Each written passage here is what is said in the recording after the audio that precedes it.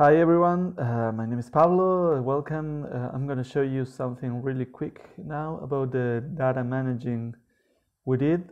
First of all, I'm going to show you a little bit about this project. This is a group project we did with 6 people from Argentina, Colombia, and Mexico. We worked together online, of course, because everyone was in their home country. I would like to show you something about the data management really quick, just for you to have an insight on how to handle big data in the front and in the back end and how we did it. First of all, this is an e-commerce, so we bring all the information about these products and we set them in the front with some cards, and then from here you can buy. Well, it's really quick. That's not what I want to show you. I want to say you that this is only 12 products, but let's say we have a big e-commerce with 1,000 products. So how do we handle all that information? Just go to the code. Let's go to the code. I want to show you the backend. Well, here it is. This is the get route to get all the products. So there are some filters you can apply. So in this case, this get route, it's good for getting all the products, but also for filtering them with order and filter and doing the page limit. This is important. This is what I want to show you, why there is a page and a limit of products. This could be reformulated by the front end, but still this is the default value you get from limit of products. What this means, let's say, like I said, let's say we have 1,000 product e-commerce. We can't send the 1,000 products to the front end and let the front end divide them, because that would be a lot of information for the front end. And let's imagine someone is opening in a small computer or in a cell phone, old cell phone.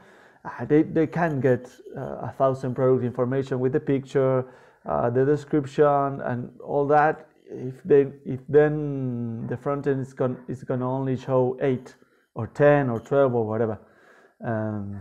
So what we do here is we sort them in the back end. So we send to the front end only what is necessary, but with the callbacks and information to get the next page and the next page and the final page and the first page and the last, and do filters.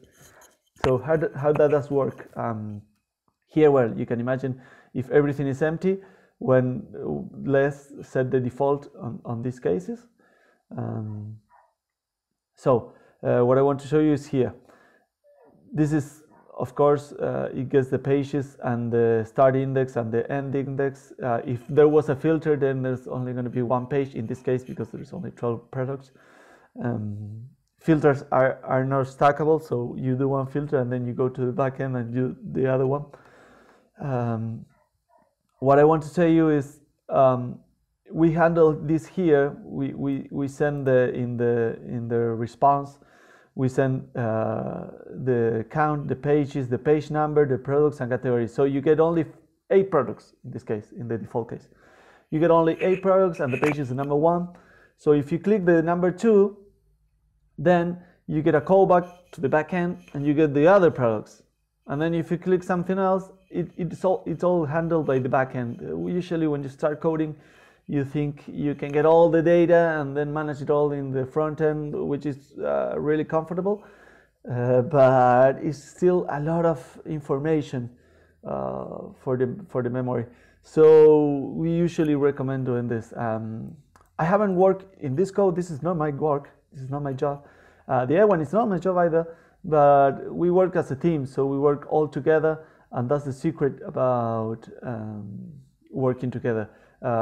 Everything can do a code, and the other person can pick it and can understand it.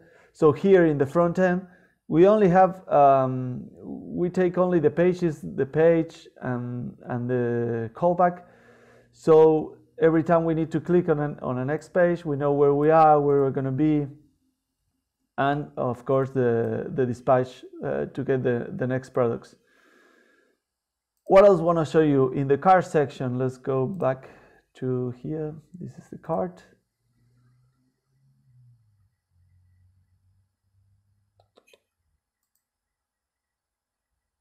I wasn't clicking. There you go. Here, let's say I want a Dos X lager. That's a beautiful Mexican beer. I would recommend, and I want to have 4,000 of this. So I do this, and it says, well, here's the sign. You can get more than the full stock. So 96 is the full stock. So that's the only thing I can do. Let's erase it. That means, let's go back to the code, that here when you bring all the information in the input props, you get the product stock. Usually before buying, it's a good practice when you have the modal of checkout. Let's say here. Let's go here, I got my information already saved. No, I don't. It's saved by the Chrome. So here I can pay with Stripe and everything. So usually when you go to this model, there's already a callback, a call for the back to re-render the stock, because maybe when you upload this, the stock was 96, and then some other people bought the product, and then you go to buy, and the stock is on 50. So usually what we do is a second check on the stock once you're paying. That's a good practice, so you don't get 96 and then someone else buys 90, and then you get out of the stock and you get another bot of 96, and that gets you in trouble. So usually what I want to say is you have to know what to handle in the front and how to handle your data in the back. If it's a lot of data, then you better handle it in the back. And if it's only one number but you want to check it all the time, then work it in the front, and if you need to recheck it, go to the back. And if it's important, you recheck it. If it's not gonna finish the buy, not until you finish the buy, then you can still check it in the front. You can still move it there. That's all I want to say. Thank you for watching all this long, and see you next time.